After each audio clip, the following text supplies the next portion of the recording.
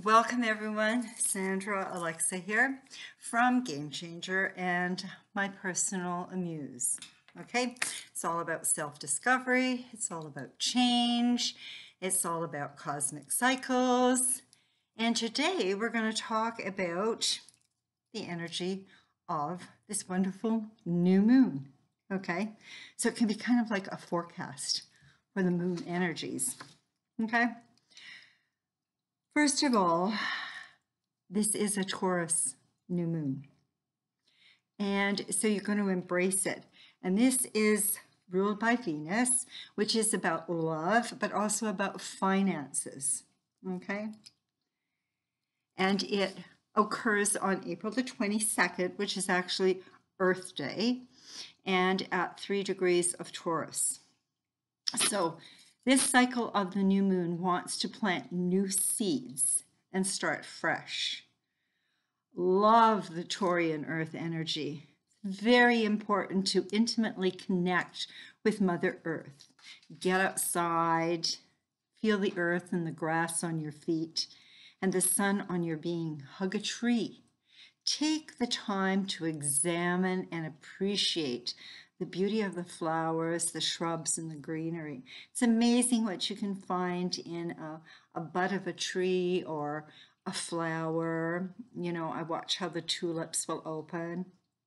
So take that time, be mindful and be aware. And I actually shared a video on grounding because Taurus is a very earthy energy and we need to be grounded, especially during these very chaotic times. So you want to breathe in the life of beauty and the universe. Again, Taurus ruled by Venus. It's about beauty, love, aesthetics, pleasure, value, worth, and your relationships with finances and material possessions.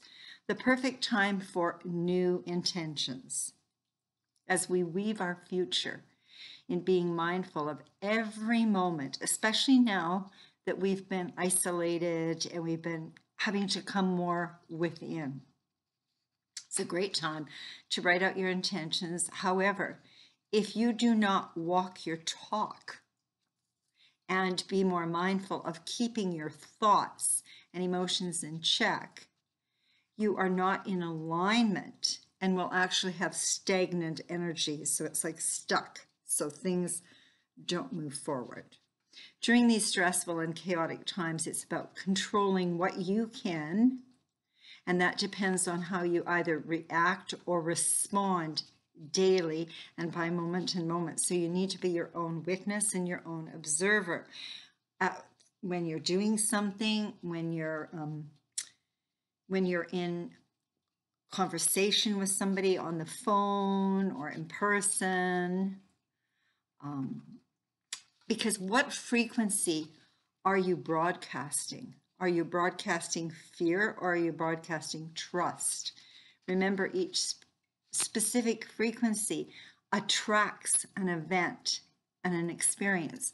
So if I am giving out the frequency of fear, it's like, oh my God, I'm not sure, whatever, what am I going to get back? I'm asking you. If I am fully trusting, I'm not fearful, I've got under control what I need to get under control, okay? Then I'm going to be fine, okay? That's why we say that we co-create with the universe. The power of discernment is needed, as you may easily be hoodwinked. Thought seeds coupled with strong emotions planted at this new moon will grow. So be very careful what in fact you do wish for. You just might get it, okay?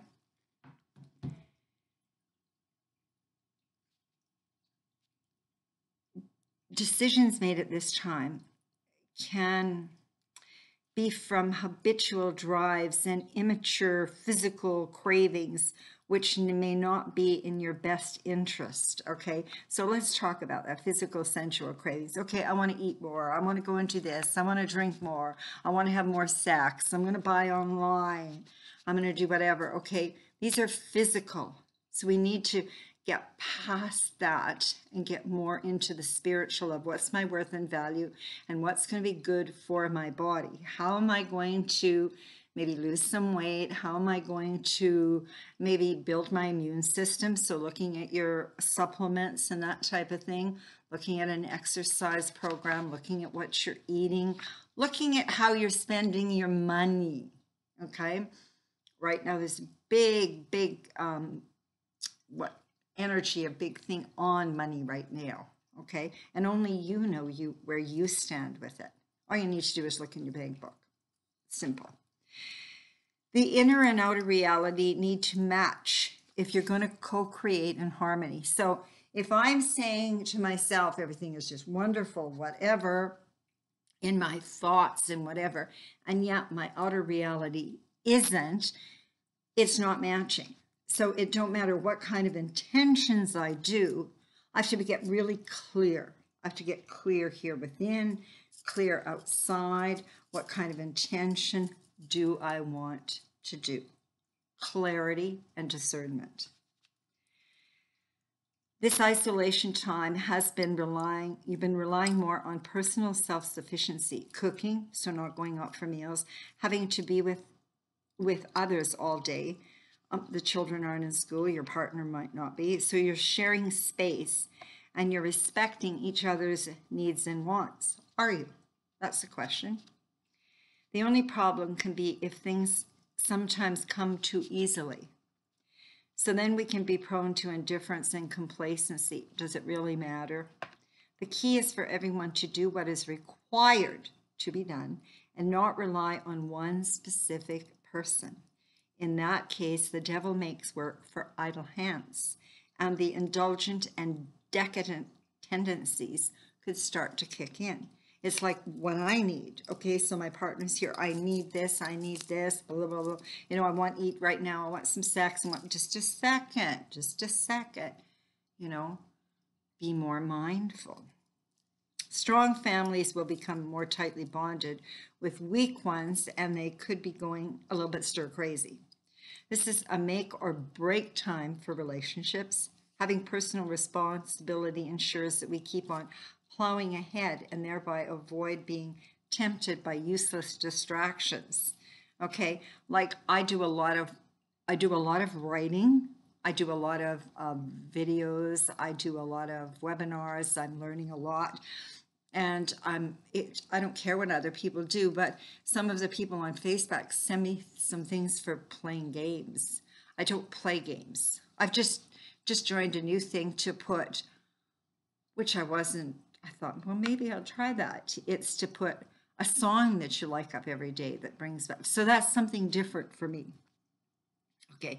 Otherwise, you may be tempted into immediate sensual pleasures rather than investing your energy in now for the future. This is giving you some clarity, some downtime. What am I going to do? How am I going to work this through? You know, asking for some guidance. Now, such a wonderful time to go within or without to your favorite place physically or in your mind, depending on the weather. Okay, so you can go to the forest, water parks, anything that is very grounding.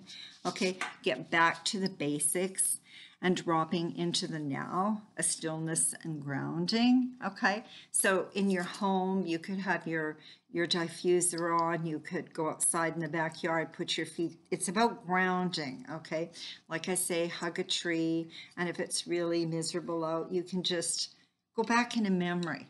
Go back in your photos and see yourself. For me, I can see myself on the white beach, and I can smell the ocean.